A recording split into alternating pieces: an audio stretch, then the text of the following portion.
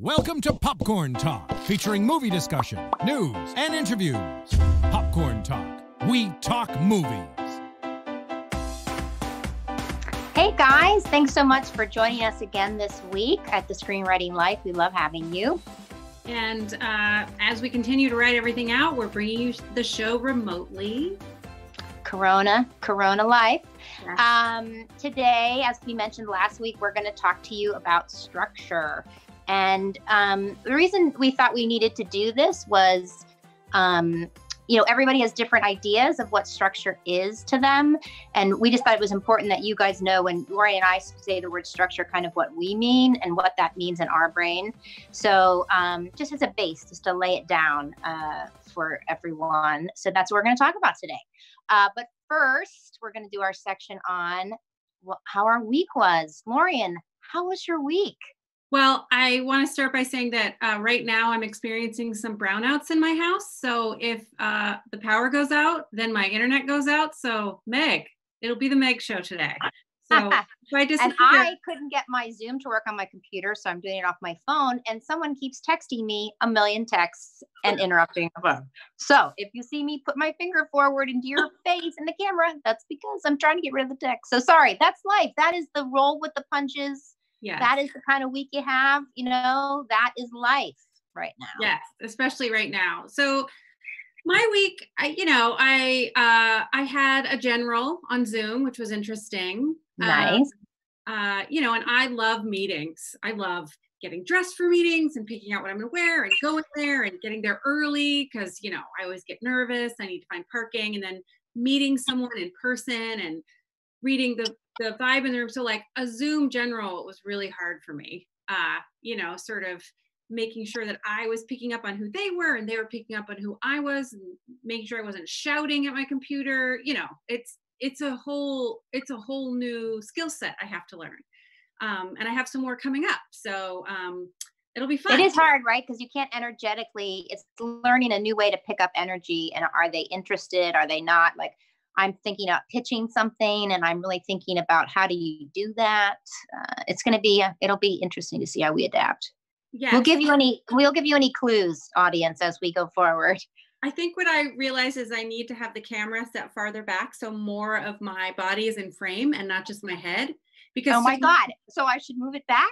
Is what she's saying. Not right now. I'm just saying that because the person I had the general with had it set so I could see from like her whole torso. And so I was picking up on body language and posture. And so I could read her a little better, but I was just sort of shoulders and up realizing, I'm closing off a huge part of how I communicate.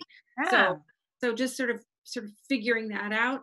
And then I am working on this animated project. So I got to do art review. So I got to give notes, which was awesome. And then I had some working sessions on that project. And then I got notes on another project. And so that was what it was. Notes. Yeah, I got notes. And then, I've been struggling through my weeks, right? The Mondays start out good. Tuesday's okay. On Wednesday, I have like a full nope day. Like, nope, I'm not doing anything. I'm not cleaning the kitchen. I'm not homeschooling. And then Thursdays, generally, I have this weird crash. And yesterday was really bad. And I was trying to sort of dig into it and articulate what it is and sort of write down all my fears and name it. And it comes down to a lot of the stuff I feel as a writer every day, I think, like comparing myself to other people. I'm not measuring up. Fear of connecting to the emotion of my character because then all of my emotion will come and gobble me up right behind it. But right now it feels so exacerbated and so much bigger. So yesterday was just a day of terrible negative self-talk. Oh no. Right. And so I did all the things I do. I reached out to people. I wrote a lot of real nonsense words. I don't even know what I was writing. It doesn't matter. You wrote. Yeah. That's what's important. Yeah. So this is really hard for people. I have anxiety and depression. I have some PTSD around health stuff that happens in my family. So this is particularly scary, as I'm sure a lot of people are experiencing. And it's making it hard to see through, am I doing enough? Am I doing not enough? Is the work I'm doing good enough? And is this an excuse? Is this just like, I'm okay enough as I am, existing, surviving? So it's for me as a writer, I always kind of live in that space, the Right. sort of emotional turmoil of it. So this is challenging me in a lot of mental health ways. So I am, leaning on all my tools, but it's still really hard, as I'm sure it's hard. We're so isolated.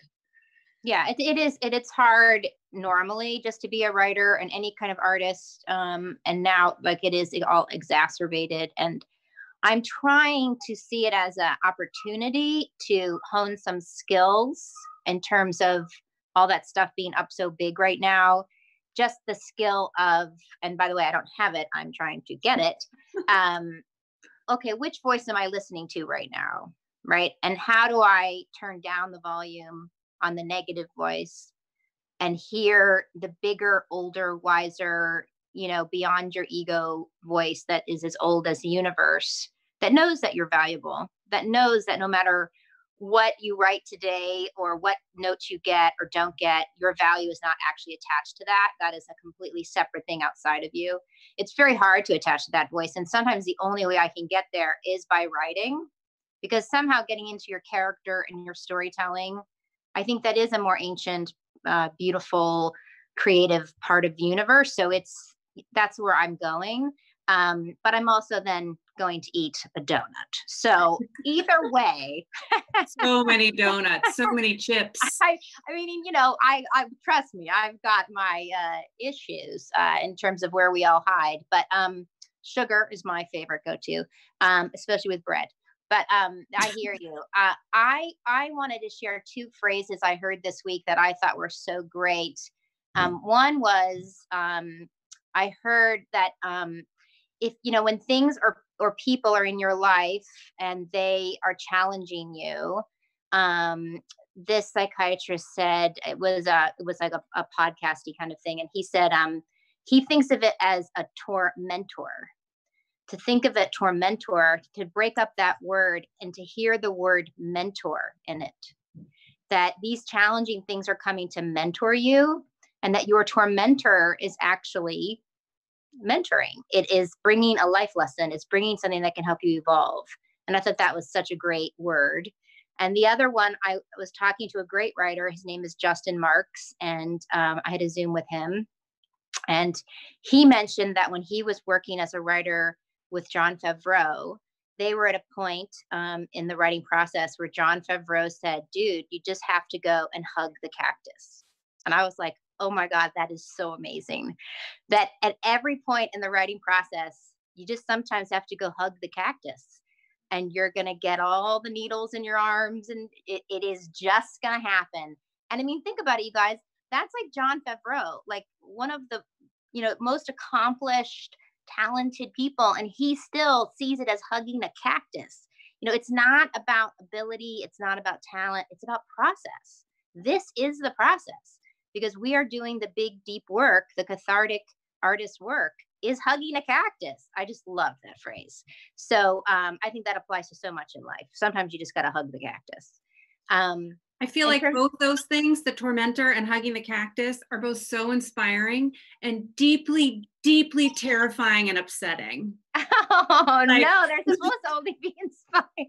No, but because it's so challenging, right? Because it's like, but like the intellectual idea of doing it sounds great. Yes, I love that. Emotionally, the idea is like core terrifying, right? Like, I know, but because you have to get through to the other side. Yes. When you get through to the other side and you've hugged the cactus, you go, oh, it wasn't that bad.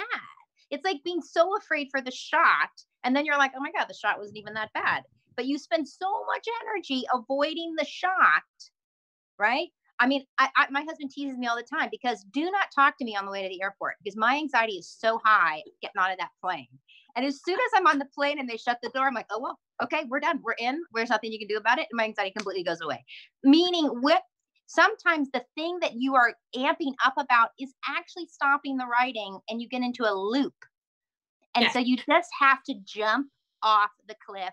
And the more you jump off every day, the easier that jump gets, and you start to realize it's not far. And okay, there are days that it's far. I'm not going to lie. There's days that you're like, oh my God, this cliff, I'm just going down and down in the writing. But that's the process. So I hope you guys just don't feel alone I hear that it's emotional and hard, but you're not alone. From the top to the bottom of experience, everybody is in the same boat. On my projects this week, I got notes, and I realized something really important about myself in terms of the tour mentor part of it.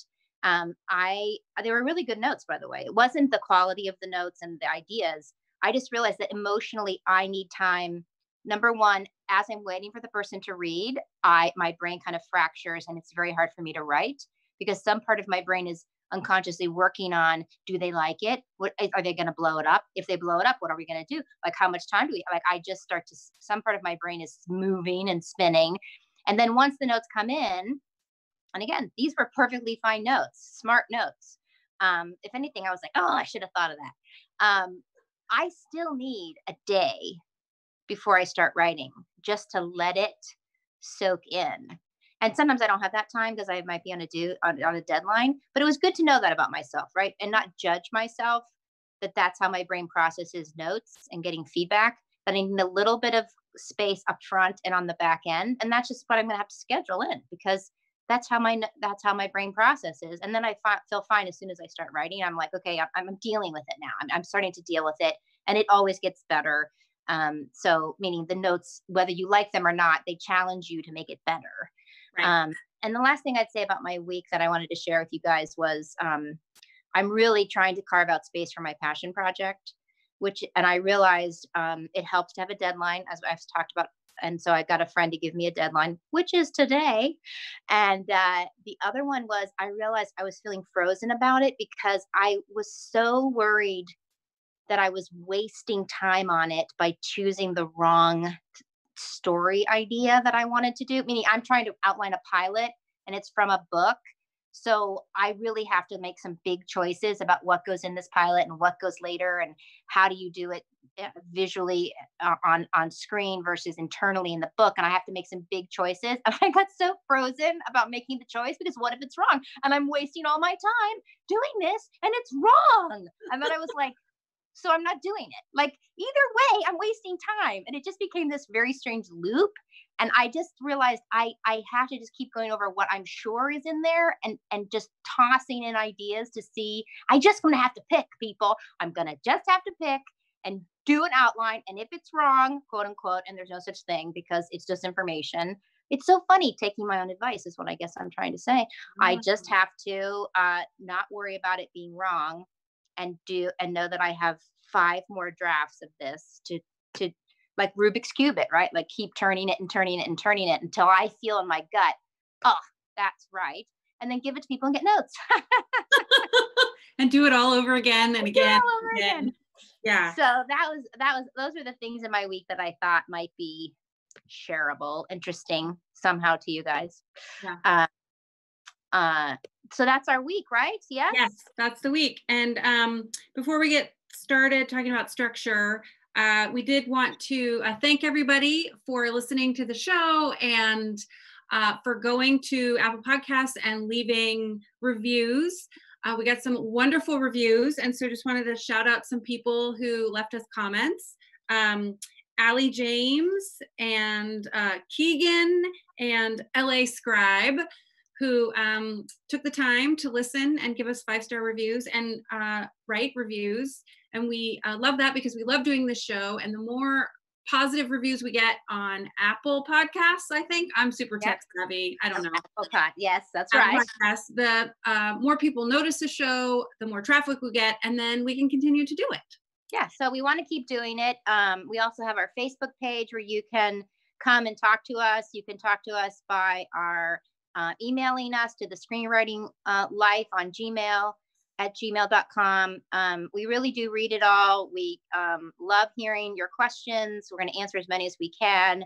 And it helps us to know working for you, like what is helping you, we can do more of. And so we're enjoying ourselves and want to keep doing it. So keep talking to us, people. Keep talking to us. All right, let's talk about structure. Let's talk about structure. Again, there's a lot of different ways to think about structure. There's no right or wrong. It's kind of whatever works for you. we're going over how Lori and I use structure in our writing as a base for you guys to, when we throw out that word, to have a sense of what we mean. For more advanced writers, this will be stuff that you quote unquote know. But honestly, even I, in preparing for this, was like, oh, right, I should think about that. It's stuff that you have to constantly come back to over and over and over. They're very deep wells. So I hope that this is helpful for you guys. You know, for myself, and I think I can speak for Lorian, character is structure and structure is character. To me, structure isn't something that's outside of the character that you're laying on top of them.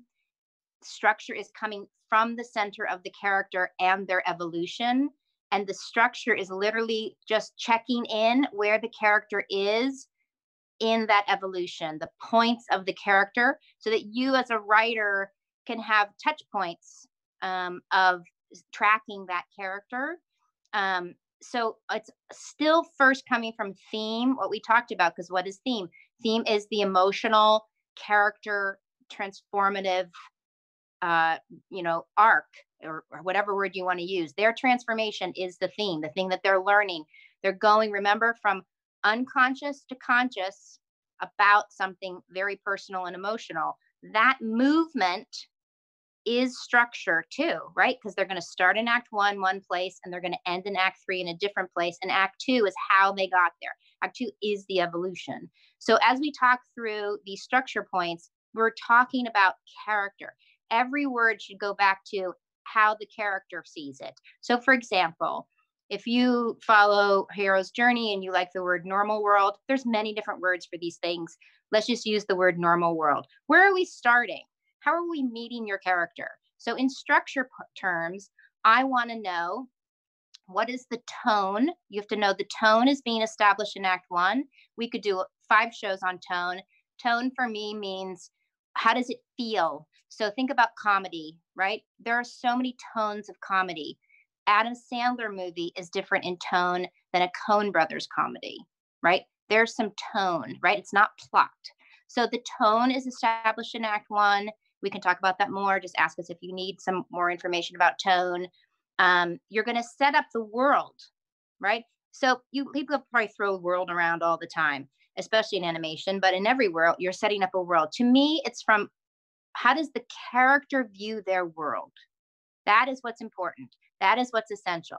How does your main character see the world, and taking the audience into the world as the character experiences it, what they believe the rules of that world are, and how they believe themselves and who they are in that world. What change can they affect in that world? How does that world act upon them, and how do they act in that world, right? So you're establishing also in act 1 what their belief systems are, which again is what I'm talking about. How do they see the world? How are they perceiving it? I want the audience to perceive the world in the same way. We've probably heard a lot of want and need, right? That's another thing you're establishing in act 1. What do they think they want versus what do they need? What they need is the emotional, transformative, thematic stuff we talked about. What they want is how they might be trying to avoid that, because they don't want to go into consciousness about it. They don't really want to change. So the want, actually, they don't understand it, is taking them further from that. You think about Inside Out. She wants to control it. She wants to keep Riley happy. But what does she need? She needs to allow sadness to come in. And that's what Riley needs. And Joy needs to open up and allow other people, and allow Riley to have a greater emotional impact or experience, right? But that's not how she starts. She starts, you attach the audience to the character's want. You can think about, what are the character's strengths? Actors especially love this. Think about, what are the characters, what are they good at? Do they have a skill, right? Oh boy, actors love this. They love the free character have a really strong skill. What are their weaknesses? What some people might say flaw. Jody always taught me that flaw is really just something that the character has a great energy towards, or they're almost a positive that they're using kind of in a negative way in order to avoid something. Like, that's what your flaw isn't something you cut out, right? It's something that this character needs to recognize and assimilate back into themselves. That's just how I think about flaw. It's usually coming from fear or shame. You can think about their mask. You can think about how are they performing to everybody else in the world, but we in the audience get to see behind them, behind that mask, to their vulnerability, right? That's so, so important. What is their vulnerability? What makes them feel vulnerable? Somebody once asked, go ahead, Maureen, jump in. Oh, so lately, and I don't know why, I've been thinking a lot about the movie Groundhog Day, right? And all this stuff that you're talking about, like we love him at the beginning of the movie, right? Because he's so funny and he's kind of, and he's mean with his funny. But we're in his point of view, right? That's his world, right? And so but we like him, even though that's sort of his flaw or weakness, right? That's sort of keeping people at a distance with his mean humor. You enjoy it. You enjoy the flaw. And in a weird way, it feels like a strength, right? He's got control of his life. He gets exactly what he wants. That flaw feels like a strength. He has to realize it's a flaw as we realize it's a flaw, right? And I also, somebody once said to me, what's your character's longing? I thought, oh, that's such a great word, right? What are they longing for deep in their heart? And Andrew Stanton once said to me, people who love characters that are trying, right? They're trying. That's where we're starting. We connect to the effort, to that try. So that's all where we're starting, right? That's normal world in structure, all of that stuff. And then the inciting incident comes usually about page 10, because this is minute marks. Pages are minute marks, right? So about 10 minutes in, the inciting incident arrives. Well, what is that? It's a disruption in that world that you've now established, into that belief system that you've established, into that character that you've established, right? And it's probably triggering all of their survival strategies, or it's triggering that longing, right? In the hero's journey, they call it the call. That's fine. Whatever you want to call it. It is something that's coming in and offering the character the opportunity to raise their consciousness, right? Now, listen, what can also come into your life and ask you to raise your consciousness is a tormentor, right? It might be that tormentor walking in. It might be starting that's the antagonist who's walking in with the inciting incident. But think of it as a call to action to raise their consciousness. They don't know that, but that's really what's happening, right? And it could be exactly what they want, or they could be reluctant about it. That's really about your character. And then we go into the end of Act 1 where they, so now we're about 20 minutes in, used to be 30, now it's 20, 25. Now, for me, Act 1 is so important because it is about setting the goal.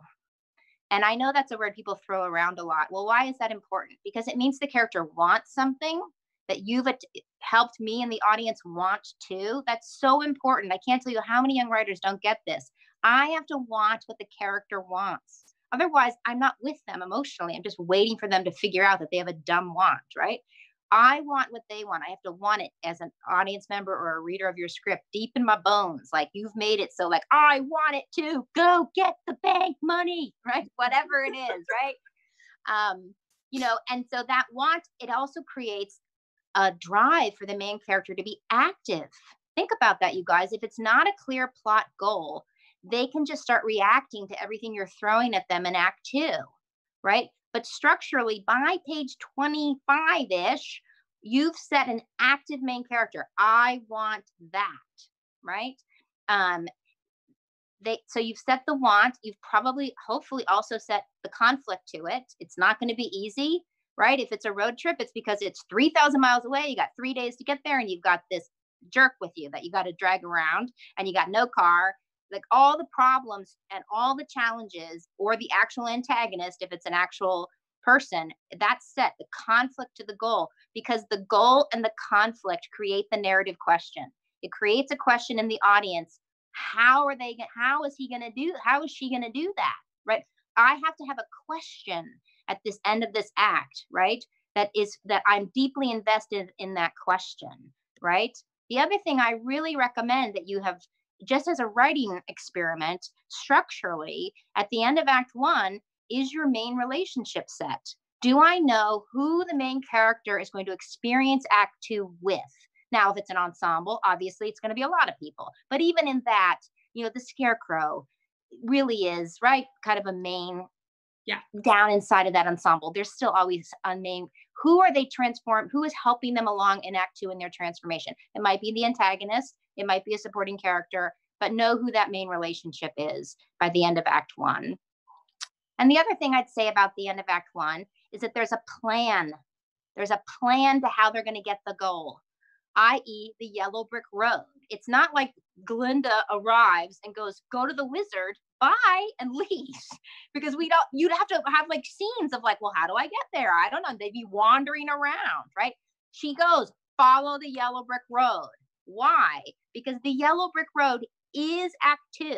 So when people pitch me their movie ideas, what I'm listening for, the first thing I'm listening for is, why is it emotional? Why do you care about it? Who's the main character and what's their transformation? And what do they want? And what's Act 2? What is the yellow brick road? So many people pitch me the first act, and I don't know what the movie is. Because there's no, what's the yellow brick road? What are we seeing in Act 2? Right? So that's the movie. The movie is the plan of how they're going to get the gold. I'm going to get a bunch of people together to rob the bank, and I'm going to lead it, and we're going to do it by, this is how we're going to rob the bank. Okay, I got it. Now let's move on and let's watch that happen, or probably not happen because it's a bad idea. And It's all, the plan can go awry. It's just the spine that we can lay on, can hang on to as because it's really, again, it's about structure. It's about keeping your character active. It's about keeping that evolution moving inside of them and externally. You're constantly pushing them to transform, to behave into a choice, right? So this part of, let's say, the end of Act 1, now we're in Act 2 to the midpoint. I really like the Save the Cat guy's idea that he called it fun and games. I think that's super great way of thinking of it. It doesn't have to be fun and games, but it's a great way for my brain, meaning even it's not a tone thing. They're now moving through from Act 1 to the midpoint, being challenged on that goal, and they're starting to evolve, but it feels, maybe it's hard, but it's still oddly fun, right? It's still like possible, right? Their consciousness is starting to move. That relationship is starting to open them up, right? With the antagonist, the conflict is starting to change them, right? And that's a really, sometimes there's a point of page 45, like the mid of 2B, like, so when people say 2B, what they mean is from the end of Act 1 to the midpoint is 2A of Act 2, right? And then 2B is midpoint to the end of Act. Does that make sense what I'm saying? So if people throw that out at you, 2A and 2B, that's what they're talking about. So I think it's important too to talk about what we mean when we say an active main character. Right. And the difference between an active and reactive. Yes, right. Choices are being made, but who is driving it, right? And how are they pushing the story forward? Right. Because I think just your character doing something isn't enough, right? It's about that goal. It's about how they are dealing with the conflict. But mostly I see when I get scripts to read, it's characters reacting to things coming at them. And so, yes, the story is being pushed, but by other forces, not right. them. And that just gives a very flat story, because what I'm tuning in for is to see that main character change the plot. The only way your plot should change is because the character made a choice and did something, and therefore the plot changes. And now it could be the antagonist responding, or the story responds with its, okay, now forcing your character back into another choice. Okay, well, given that choice, I'm taking the left road. Well, the left road means this story, right? I mean, think about those kids' books, right? Choose your adventure. Well, that's a main character literally choosing. It's constant, and that's how we get to know who they are, right? We get to know who they are because of how they're shaping the plot. Nobody else would have this plot. Only this character, given who they are against these challenges, would therefore have this experience and this plot. And I talk to a lot of people who they say, well, this main character doesn't want to change, and so they don't want to do anything. And I just have to say, go watch the movie Blue, which is the most active main character trying not to do anything. Like it doesn't wash with me. The masters can do it. And what you're talking about, it takes a master's skill to show a character who is adamantly inactive, but is active, because what are they choosing? Inactivity. They are choosing over and over and over. So if you want a character who is adamantly inactive, your job is to beat them up by forcing them to choose an activity over and over and over until you are chipping away at it. Watch the movie Blue, then talk to me about that. So this is, it's a really important point, and structure helps you know if your character is active, because you have to know where they are in the structure points emotionally. Where is that evolution happening? So do you think, Lauren, we should stop here at midpoint and do that as a section in our next podcast? Yes. So that we can get to some questions? We'll do part 2 of structure. We'll do part 2 of structure. Yeah. I think we have time for a question. Yes, we have time for a question? I think so. Mm-hmm. So we got a question from Anita. And thank you, Meg, for talking us through structure. Oh, I always feel like I am reminded of things. I'm working on a screenplay right now, and I'm in act 2, and I'm like, oh right. Like I get reminded, like, oh right.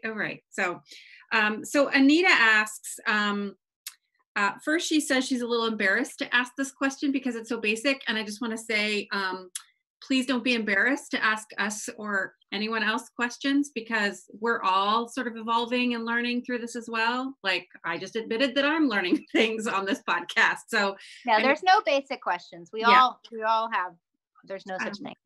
So she said, last week, Meg talked about chunking out an outline. Can you go over what chunking is? Well, that's just me and my word. But what I mean by that is, I'm using it for this passion project and trying to take this book and make it into a pilot. And I just have so many pieces that I'm literally just in my document. Chunking out to me is I write whatever comes next in my head. So I'm writing and the character takes over and we go to the right. And all of a sudden in my head, I'm like, I have no idea why I'm here. And I write down all the questions I have about it. I write down all of the crazy ideas. Like literally I was like, well, what if he's a ghost? I literally wrote that. I literally was like, what if he's a ghost? What would a ghost mean? Would that be a problem? Would that work? And then I write that. And then I go, okay, back to where I was. Forget that for a second. And I chunk out just all my ideas. Does that make sense? I'm chunking out the big ideas. Think about it. I'm like churning up clay for me to go back and later with a clear mindset going, no, I'm not going to do the ghost. Or I'm going to go this way. And, oh, this is a really good question. Here's the question that I asked that I need. So chunking out for me is just when I'm in a process of needing to figure out what I have. What is this? And it doesn't have to be from a source material. It could just be, what do I have in my head? Like, I have this character. I have this kind of world. There's 1,000 questions I have about the world. Write them down. It's just getting it out of my head and the kind of like buzzing of my head onto a piece of paper helps me see it, helps me feel like it's real. Like I can now work with this. I know I can start working with this. And what I'll do next is I've chunked out the whole pilot. And now I've got my whiteboard and I'm going to start using my structure that we talked about as character movement to watch her in the pilot and where do I need her to be. And it's a very internal book. So it's tricky because I have to keep her active, even though it looks like she's not doing anything.